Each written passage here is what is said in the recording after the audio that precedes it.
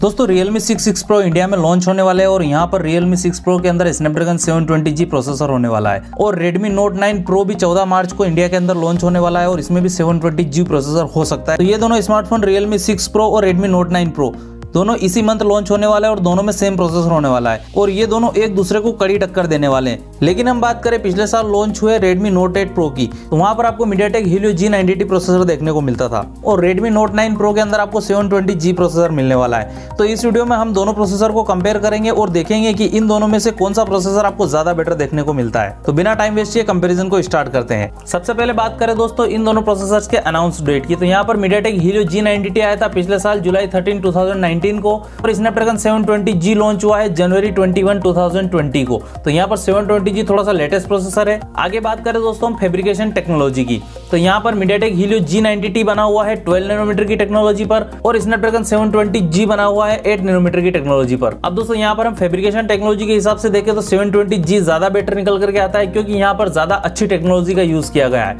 आगे बात करें दोस्तों डिस्प्ले सपोर्ट की, तो यहाँ पर दोनों ही प्रोसेसर के अंदर आपको मैक्सिमम फुल HD+ तक डिस्प्ले का सपोर्ट देखने को मिल सकता है, जहां पर MediaTek के Helio G90T के अंदर आपको मैक्सिमम रिफ्रेश रेट देखने को मिल सकता है 90 हर्ट्ज तक और वहीं पर 720G के अंदर आपको मैक्सिमम रिफ्रेश रेट देखने को मिल सकता है 120 हर्ट्ज तक। तो यहाँ पर ब्रांड्स अगर आपको हाई रिफ्रेश रेट वाला डिस्प्ले लगा करके देते तो 720G ज्यादा बेटर निकल करके आता है। आगे बात करें दोस्तों वीडियो प्लेबैक की, तो यहाँ पर दोनों ही स्मार्टफोन के अंदर आपको सेम वीडियो प्लेबैक देखने को मिलने वाला है। दोनों smartphone 4K ultra HD video को 30 फ्रेम पर सेकंड पर प्ले कर सकते हैं, फुल HD वीडियो को 120 फ्रेम पर सेकंड पर प्ले कर सकते हैं और 720p वीडियो को 240 फ्रेम पर सेकंड पर प्ले कर सकते हैं। अब दोस्तों यहाँ पर फ्रेम पर सेकंड ज्यादा होने से वीडियो की क्वालिटी में कोई फर्क नहीं पड़ता है, केवल फ्रेम पर सेकंड ज्यादा होने से आपको वीडियो ज्यादा स्मूथ दिखेगा। इसके ऊपर हमने एक प्रॉपर वीडियो बनाया हुआ है, आपको आई बटन में उसका लिंक मिल जाएगा, आप चाहे तो वीडियो देख सकते हैं। आगे बात करें दोस्तों वीडियो कैप्चर रेजोल्यूशंस की कि दोनों स्मार्टफोन कहां तक वीडियो को कैप्चर कर सकते हैं, तो दोनों स्मार्टफोन के अंदर आपको 4K अल्ट्रा HD वीडियो का सपोर्ट मिल जाता है 30 फ्रेम पर सेकंड पर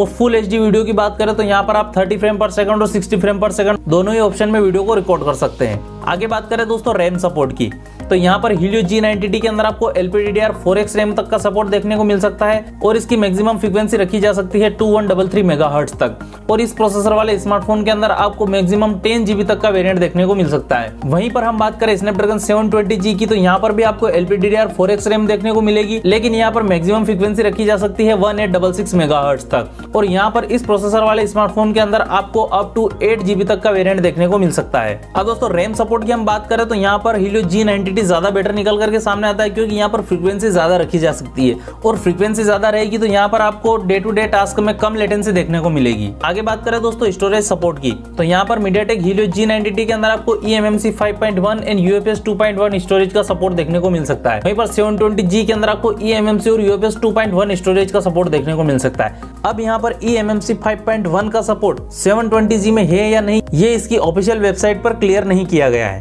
तो मैंने भी यहाँ पर मेंशन नहीं किया। दोस्तों यहाँ पर हम स्टोरेज सपोर्ट में देखें तो दोनों ही प्रोसेसर बिल्कुल इक्वल आपको देखने को मिलते हैं। आगे दोस्तों बात करते हैं कनेक्टिविटी की कि कनेक्टिविटी आपको इसके अंदर किस तरह की देखने को मिलती है, तो Helio G90T के अंदर इंटीग्रेटेड 4G LTE मॉडेम का यूज हुआ है, जहां पर डाउनलिंक के लिए कैटेगरी 12 मॉडेम का यूज किया गया है और अपलिंक के लिए कैटेगरी 13 मॉडेम का यूज किया गया है, जहां पर आपको पीक डाउनलोड स्पीड मिल सकती है 600 Mbps तक और पीक अपलोड स्पीड मिल सकती है 150 Mbps तक। वहीं पर बात करें हम 720G के अंदर, तो यहाँ पर स्नैपड्रैगन का ही X15 LTE मॉडेम यूज में लिया गया है, जहां पर डाउनलिंक के लिए कैटेगरी 15 मॉडेम का यूज किया गया है और अपलिंक के लिए कैटेगरी 13 मॉडेम का यूज किया गया है। और यहाँ आपको पीक डाउनलोड स्पीड देखने को मिल सकती है 800 Mbps तक की और पीक अपलोड स्पीड देखने को मिल सकती है 150 Mbps तक की। तो यहाँ पर दोस्तों कनेक्टिविटी के अंदर आपको 720G थोड़ा सा बेटर देखने को मिलेगा क्योंकि डाउनलिंक के लिए यहाँ पर कैटेगरी 15 मॉडेम का यूज किया गया और तो यहाँ पर आपको डाउनलोड स्पीड थोड़ी सी ज्यादा मिलेगी। आगे बात करें दोस्तों कैमरा ISP की, तो यहाँ पर Helio G90T के अंदर dual camera 24+16 megapixel MFNR ZHD के साथ 30 फ्रेम पर सेकंड पर सपोर्ट करता है। सिंगल कैमरा की हम बात करें तो 48 मेगापिक्सल MFNR और ZHD के साथ में 30 फ्रेम पर सेकंड पर सपोर्ट करता है और सिंगल कैमरा 64 मेगापिक्सल का अगर यूज किया जाए तो यहाँ पर आपको MFNR का सपोर्ट मिलेगा और यहाँ पर फ्रेम रेट रहने वाला है 22.5 और ये प्रोसेसर कैपेबल है 192 मेगापिक्सल की इमेज को कैप्चर करने के लिए। वहीं पर बात करें स्नैपड्रैगन 720G की, तो यहाँ पर आपको dual camera 16+16 megapixel megapixel MFNR ZSL के साथ में 30 फ्रेम पर सेकंड पे देखने को मिलेगा। सिंगल कैमरा सेंसर की बात करें हम तो 32 मेगापिक्सल MFNR ZSL के साथ में 30 फ्रेम पर सेकंड पर देखने को मिलेगा और सिंगल कैमरा 48 मेगापिक्सल MFNR के साथ में 30 फ्रेम पर सेकंड पर देखने को मिलेगा।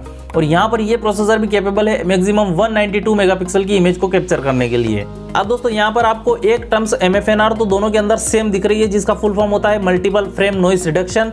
और यहाँ पर एक टर्म आपको इन दोनों के अंदर थोड़ी सी अलग दिख रही होगी, ZSD और ZSL। दोस्तों यहाँ पर ZSD का फुल फॉर्म होता है जीरो शटर डिले और ZSL का फुल फॉर्म होता है जीरो शटर लेग। तो यहाँ पर टेक्नोलॉजी सेम है, लेकिन इन दोनों के केवल नाम अलग अलग है। यहाँ पर मीडियाटेक इसे ZSD कहता है और स्नैपड्रैगन इसे ZSL कहता है। तो दोनों की टेक्नोलॉजी बिल्कुल सेम है। लेकिन यहाँ पर हम कैमरा सेंसर के नंबर्स को देखें अगर, तो आपको Helio G90T के अंदर बेटर सपोर्ट देखने को मिलता है। अब बात करते हैं दोस्तों प्रोसेसर के मेन पार्ट CPU के बारे में।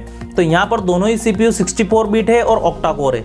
यहाँ पर Helio G90T के अंदर कोर्स का डिस्ट्रीब्यूशन 4/4 के रेशियो में किया हुआ है, जहाँ पर आपको फर्स्ट 4 कोर देखने को मिलती है ARM Cortex A76 और इनकी क्लॉक स्पीड जाती है 2.05 गीगाहर्ट्ज तक। और नेक्स्ट 4 कोर आपको देखने को मिलती है ARM Cortex A55 बेस्ड और इनकी क्लॉक स्पीड आपको देखने को मिलेगी 2 गीगाहर्ट्ज तक। वहीं पर बात करें हम 720G के अंदर, तो यहाँ पर कोर्स का डिस्ट्रीब्यूशन 2/6 के रेशियो में किया हुआ है और यहाँ पर आपको फर्स्ट 2 कोर देखने को मिलेगी ARM Cortex A76 और इनकी क्लॉक स्पीड रखी गई है 2.03 गीगाहर्ट्ज तक। और बाकी की 6 कोर आपको देखने को मिलती है ARM Cortex A55 बेस्ड और इनकी मैक्सिमम क्लॉक स्पीड जा सकती है 1.8 गीगाहर्ट्ज तक। अब दोस्तों यहाँ पर जब Qualcomm प्रोसेसर बनाता है तो वहां पर ARM की तरफ से जो कोर इन्हें देखने को मिलते हैं उनके अंदर थोड़ा सा मॉडिफिकेशन करता है और इन्हें एक नाम देता है क्रायो। तो यहाँ पर 720G के ये कोर बेस्ड है क्रायो के 465 आर्किटेक्चर पर। तो दोस्तों यहाँ पर हम दोनों प्रोसेसर के CPU को ध्यान से देखें तो बड़ा कंफ्यूजन पैदा होता है कि कौन सा ज्यादा बेटर निकल करके आता है। तो इसके बारे में हम थोड़ा सा आगे बात करते हैं। इससे पहले देख लेते हैं इसके GPU को। तो यहाँ पर GPU के बारे में बात करें दोस्तों तो Helio G90T के अंदर आपको ARM Mali G76 MC4 GPU देखने को मिलता है और ये बना हुआ है 7 नैनोमीटर की टेक्नोलॉजी पर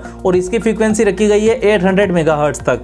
वहीं पर बात करें हम 720G के GPU की, तो यहाँ पर आपको Adreno 618 GPU देखने को मिलता है जो कि 8 नैनोमीटर की टेक्नोलॉजी पर बना हुआ है और इसकी फ्रीक्वेंसी रखी गई है 825 मेगाहर्ट्ज पर। दोस्तों यहाँ पर इस वीडियो के अंदर मैंने इन दोनों प्रोसेसर के Geekbench स्कोर को ऐड नहीं किया है क्योंकि यहाँ पर 720G के साथ में अभी कोई भी स्मार्टफोन मार्केट में नहीं है, तो इसके Geekbench स्कोर्स भी अवेलेबल नहीं है। लेकिन दोस्तों जैसे ही स्कोर्स अवेलेबल हो जाते हैं मैं आपको डिस्क्रिप्शन बॉक्स में और पिन कमेंट में अपडेट कर दूंगा, तो वहां पर जाकर के आप चेक कर सकते हैं।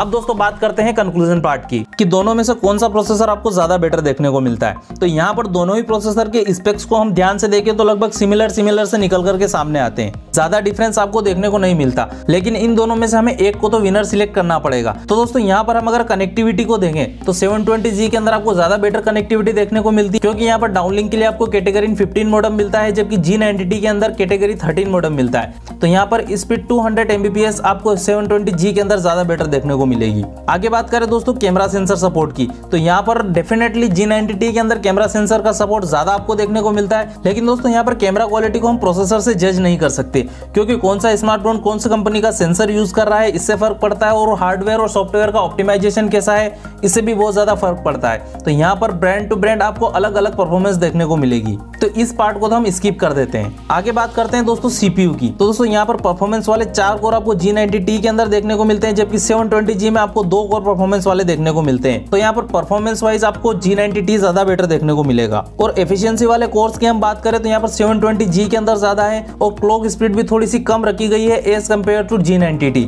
तो यहाँ पर पावर एफिशिएंसी आपको 720G के अंदर ज्यादा देखने को मिलेगी। और ग्राफिक्स कार्ड भी G90T का थोड़ा सा आपको ज्यादा बेटर देखने को मिलता है क्योंकि ये 7 नैनोमीटर की टेक्नोलॉजी पर बना हुआ है और 720G का ग्राफिक्स कार्ड 8 नैनोमीटर की टेक्नोलॉजी पर बना हुआ है। अब दोस्तों फाइनली हम बात करें कि कौन सा बेटर है, तो यहाँ पर दोनों ही प्रोसेसर के अंदर आपको ज्यादा डिफरेंस देखने को नहीं मिलता, केवल 19-20 का डिफरेंस है। यहाँ पर 19 720G है तो 20 G90T है। बाकी आपको क्या लगता है आप कमेंट बॉक्स में कमेंट करके बता सकते हैं। और ऐसी ही और कंपैरिजन वीडियो देखने के लिए आप हमारी प्रोसेसर कंपैरिजन वाली प्लेलिस्ट को विजिट कर सकते हैं। लिंक आपको वीडियो के डिस्क्रिप्शन और आई बटन दोनों जगह मिल जाएगा। वीडियो पसंद आया तो वीडियो को लाइक करें, शेयर करें सभी सोशल मीडिया प्लेटफॉर्म पर और चैनल को सब्सक्राइब करें ऐसे ही इंटरेस्टिंग वीडियो देखने के लिए। मैं मिलता हूँ आपसे अगले वीडियो में, तब तक के लिए स्वस्थ रहें, मस्त रहें, गुड बाय।